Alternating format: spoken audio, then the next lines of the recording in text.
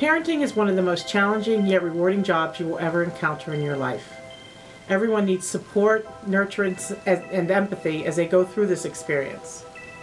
The University of Pittsburgh Family Foundation's Early Head Start program works together with parents to provide helpful information, ideas, and experiences to support parents in giving their children the very best they can.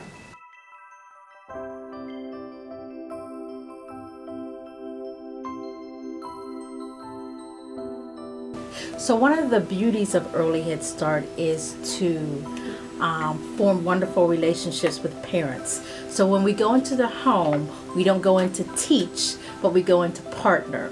And within that partnership, we observe, we listen, we hear, and what we hear are the stories of our families.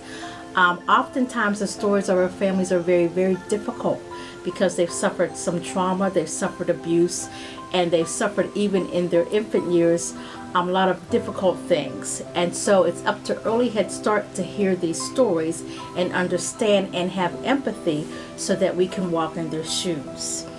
So with that being said, once we've heard the story, actually it's kind of a healing to families, because oftentimes we find that our families are not being supported a lot, even within their own family. And we're finding that Early Head Start has come in and have become a main support for families, because we're willing to listen and observe and hear and understand where they're coming from. The idea of our program when home visitors go into the home for the hour and a half with families is really to partner and be in relationship with parents and children. It's not to go in and teach or to give advice only. The idea is to understand the relationship, hopefully listen and understand stories, and then support and nurture relationships between parents and children. It's about really trying to have the parents feel joy and excitement around their children's development, interactions, or experiences, because the belief is that if parents see this or feel this, that they'll want to come back for more.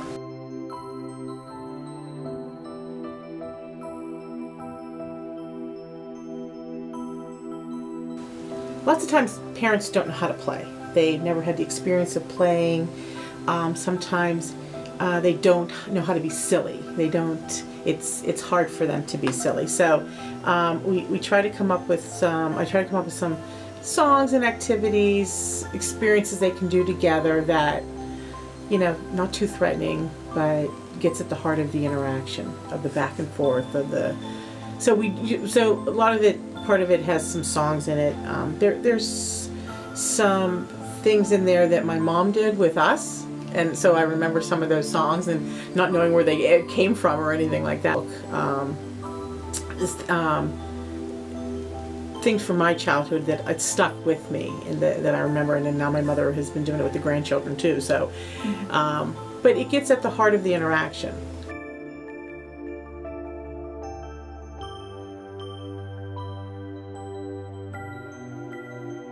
And we also offer the socializations, which are group play groups at 6 sites.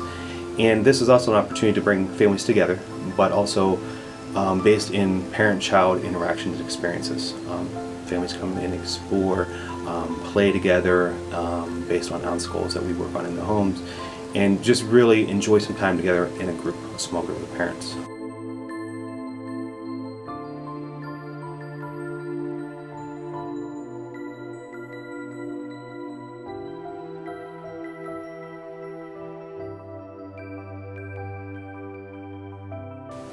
If babies could talk, they would say, "What matters most to me is what I learned from birth to 3."